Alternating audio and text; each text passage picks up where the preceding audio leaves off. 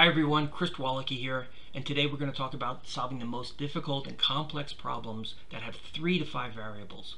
We're going to use the Excel three-dimensional graphics tool called the XY scatter graph with the bubble graph formatting option.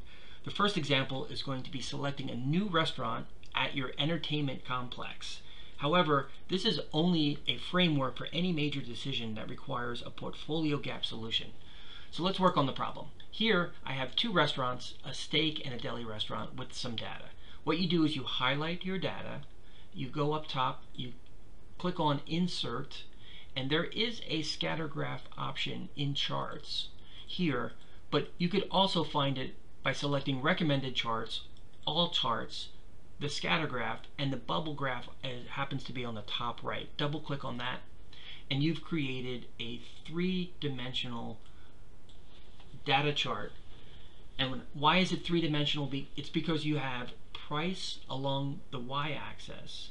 I have decided to use casualness or upscale in terms of the restaurant along the x-axis, and the size of the bubbles represent seating size. So you can obviously see here's the deli and here's the steakhouse. So let's add some labeling to this graphic, and all I've done is I've used that same graphic but added a couple lines. So now there's quadrants, and I've added text boxes and arrows so you can see the price and the casualness along the bottom. With that, we're going to step it up and add more restaurants. So now you can see the portfolio. What you have is a deli, a buffet, a sports bar, and a steak restaurant. It's nice to visualize how they fit among these 3 dimensions with this graphics option. So let's add a restaurant. And where are we going to add a restaurant? I think you can see the gap.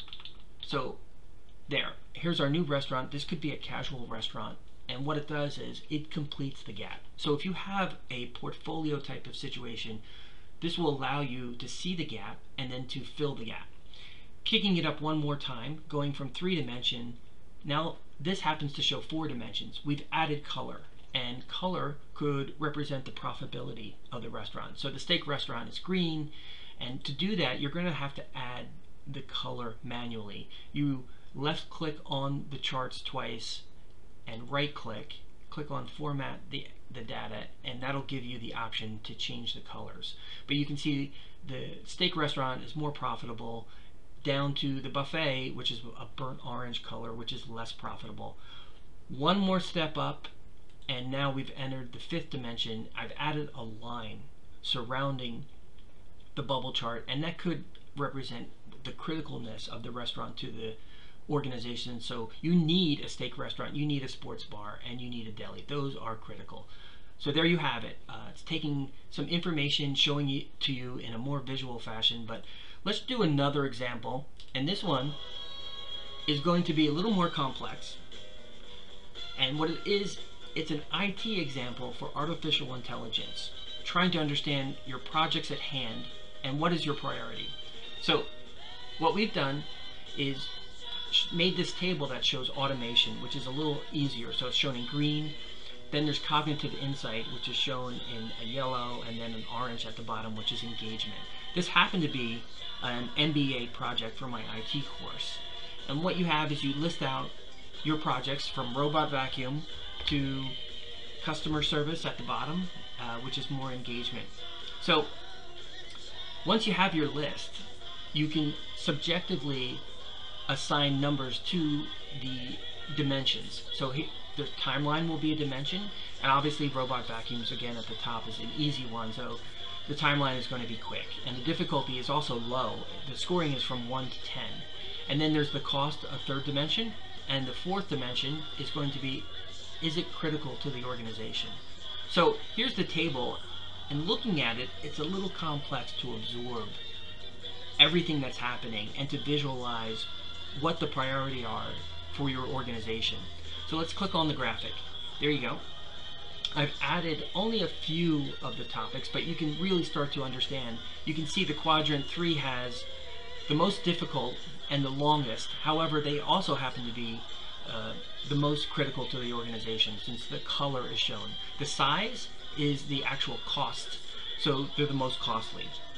Let's kick it up. Here's the full portfolio. I've given you in your Excel download 15 variables, and there it is. Again, really useful to see all of the variables shown in a visual format.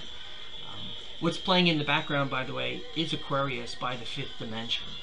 So talking about the fifth dimension, how do we add a fifth dimension to this graphic? Well, you would left click on one of the bubble charts twice, click, click, and then what you could do is right click, format the data point, and to the right you could pick adding a solid line. I'm picking the color red, and I'm going to make it pretty thick. I'm going to make it 7 points. So I'm going to click 7, hit enter, and there you have it.